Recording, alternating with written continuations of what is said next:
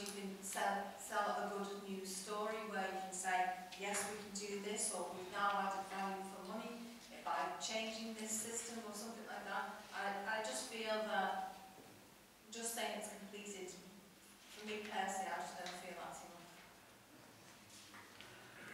Chair, if I could just help in my particular forte, look at page 91. Some of the stuff we talked about earlier in the presentation, two drafts, still waiting for our behaviour change. So there were two on the page that were completed because there were actions. First one was to launch the communications plan. We've done that, and the measurement of that is in the supporting measures above. And the same with the delivery enforcement programme under priority 2, which was completed, we delivered it. In terms of the first action of priority 2, adopt the government's litter strategy, that was delayed, so we couldn't look at that during last year, so it was withdrawn, and we're looking at that this year. There's now a rationale on that, so I'll explain that.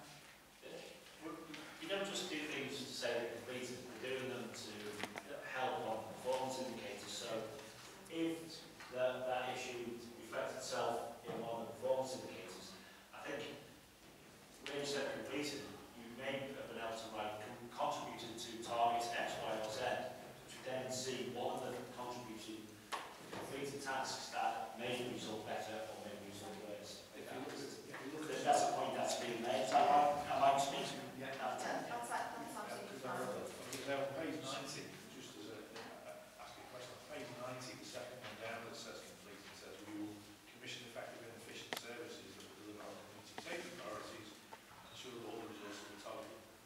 And it says completed, so you've commissioned them. What are they? I think that's the question that Anita is trying to say. I know you've done it, but what is it you've done? And importantly, Chair, this report needs to be read in conjunction. So we've got the council meeting coming up next week. There's the annual review process in there. For all of our pledges, the kind of presentation that Mike has run through tonight, we've done that for all of our pledges, which covers these action plans, and we're looking to publish all of this information on the council's website as well. So that additional information will help. Chair, can I just come on, please? If I could just give two examples more, that might help. If we go to page 85, it says this one is actually shown as completed, and it's the fourth one up from the bottom. Work with the private rental sector to enable opportunities to access suitable tenancies to discharge homelessness statutory duty, e.g. agree a minimum 12-month tenancy. Now, within my ward, I have an issue in relation to this particular problem, whereby the person who's homeless can't get a tenancy with the private rental sector on the basis of he can't get a guarantor. So, for me, that's not resolving the issue. It might need just government legislation changes or practical plus changes, but for me, that's an ongoing issue within my ward where somebody cannot get a private tenancy because of needing a guarantor. And if I just give you one more example.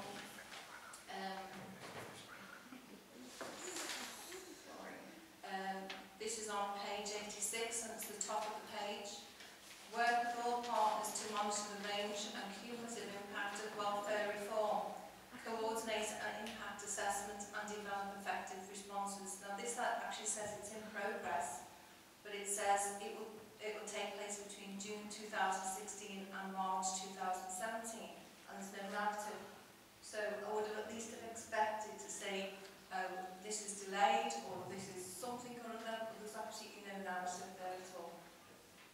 Okay, they're very valid points, Chair. I fully understand the points that are being made, and I'll work with our support colleagues to make sure we get something down to members covering those points. Thank you. Thank you. Christina and Tom. On page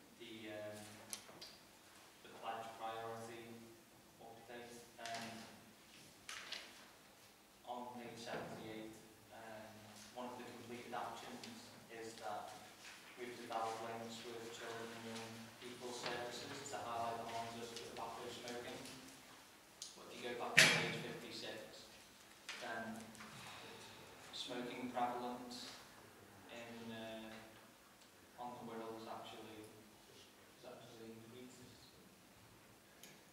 Yeah. So I was just curious.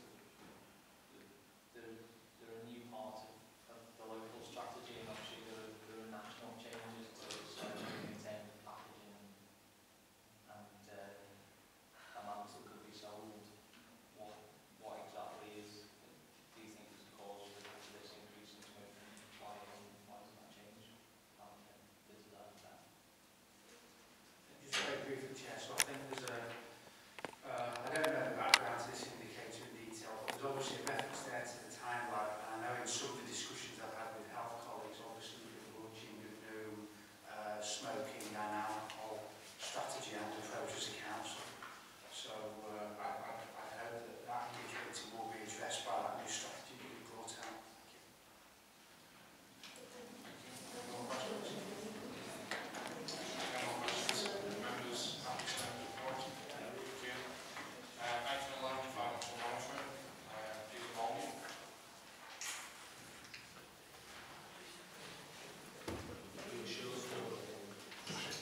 Chair, I'll try and be brief for this. Attached is the financial monitoring for the year end, the 16-17 financial year end, and this was the cabinet 26th of June. That's with regards to cabinet. The report is a corporate-wide report. I think in past years we've taken two approaches. One approach is to give all the information to the committee for the whole council, and the second approach, which is the company, is going to be a bit more specific. So going forward, we kind of take a view whether we want something more specific or whether it's more general, because you like this is the mixed views.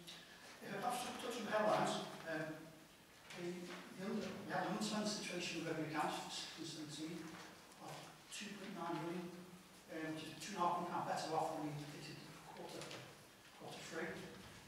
One thing to say is that the council's gross revenue budget is around £900 million, and we get £600 million of income. So there's quite wide differences in that. £2.9 million unspent. The good news for the environment theme is that there's an unspent environment of £1.3 million. The numbers are up and down, but perhaps two major issues. Good news stories. One is supporting people, contract efficiencies, and some renegotiations of supporting people contracts. That's £0.7 million. And we've got increased income, £4.6 million regarding waste and litter charges, around bins, litter fines, etc. So that's going to sort of £3 million on the spending on revenue.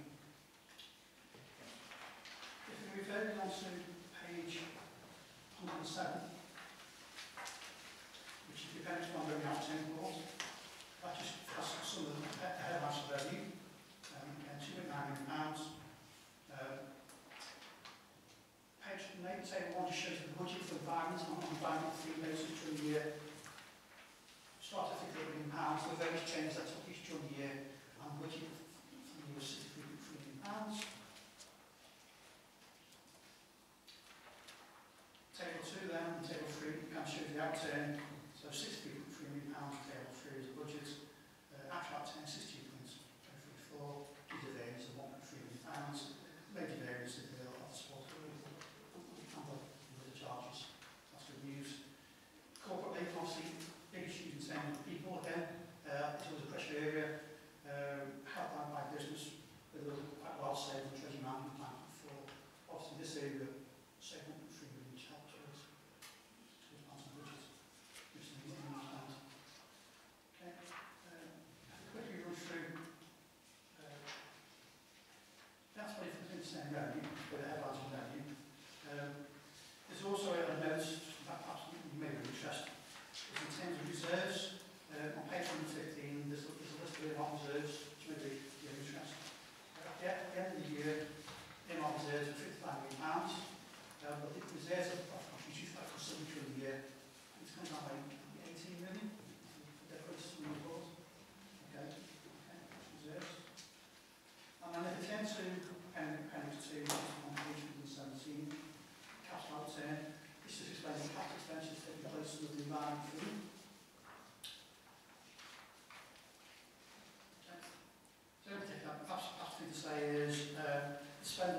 that figure was £6.3 million. And there's a detail on paragraph 3.82 as to what that money was spent on.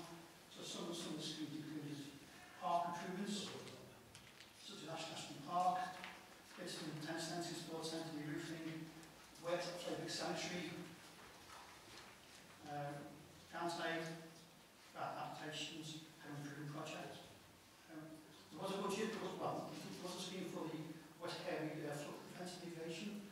I think we're still waiting for grant approval for that to be finalised, so I think that's kind of fallen away a little bit, etc. I'm still waiting for that to be finalised, so it's a update on that. So that's sort of the spend. So I think the capital budget for the bank was about 7.3 million, and we spent 6.3, so there's a £1 million difference, and that's selection schemes getting pushed back into 18-19 rather than taking place in 17-18 rather than taking place in 16-17. That's okay. Appendix really is the collection fund summary, and that's just really how we cut business rates, cut council tax, and also give our debts. So is it the bad news in terms of sort of, well, the good news is the collection rates before council tax and business increased through the year. You could use, our level of debt has increased. So that's around social care act, the use of condition bonds as well, in terms of paying for services and building afterwards, etc. That's kind of the position in a very quick summary. I'd take questions. Bruce and Chris. Thank you, Chair. I raised this same point last night at the business scrutiny review. On page 108 and page 109, you give us a summary of the three budgets for people, environment and business. And people is showing an overspend of 4.1 million. Environment is showing an overspend of 4.7 million. And business is showing an underspend of 7.3 million, which is an overspend of 1.6 million. Now, these budgets have been refinanced in as much as you've used reserves to back them up. So the actual 2.9 million underspend, you need to take off the 1.6 million. So it's actually 1.3 million. It's not 2.9 million. We have used 1.6 million chemical balances during the year to support the budget. That's true. Sorry, say again? We've used 1.6 million during the year of chemical balances to support the business, to support the budget. Yeah, but that comes off the 2.9 million. You underspend on the default that you're showing? You can show that way if you want to. You can do that. The way we've done it is targeted away from general balances and use it to support the budget. So you could do it if you wanted to. It's not the way it's showing it. Yeah. Yeah. At the same time, put money at year end into general balances as well to reinforce general balances. So we're taking money from reserves as well to reinforce general balances. Yeah, you take money out of reserve, yeah. So to me, that's not a true figure. That's what I'm saying. I don't want it 2.9 million underspend. I think it might be 1.3, but I don't see it as 2.9. Well, if balances are replenished what they previously were, then there is a correct figure. If balances were replenished to the same figure, that's the question to ask. Yeah, it was If balance were replenished to the previous figure, you use that balance during the year and then replenish it. So, Okay. fine. Yeah. Good. Thanks, Chair. Question on page 115, you've got section 106 below roads, 389, the balance, movement and balance, and that's the 106 agreement. From below roads, yeah. I was just wondering if 106 agreement money that comes from house building, does that have to be spent on certain assets or certain things, as I understand it? So is it supposed to be spent on things like leisure or parks or roads or whatever? And we seem to have it in the balance here that's gone into reserves, and I'm wondering whether that's earmarked to be spent on something or whether it's just going to sit in the reserve. Chair, it's earmarked for use for such license purposes, so it needs to be paid to us, that's reasonably spent. Right. So it should be spent on your pages of that. Right, okay. That's my initial understanding.